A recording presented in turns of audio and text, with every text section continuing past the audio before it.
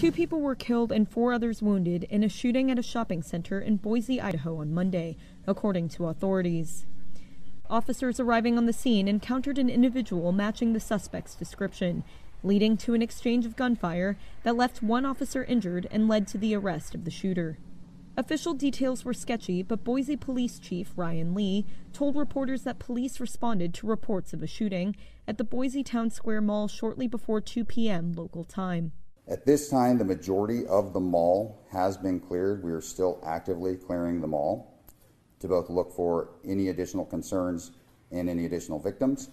But at this time, we believe that there was only a single shooter involved and that there is no ongoing threat or danger to the community at large from this incident.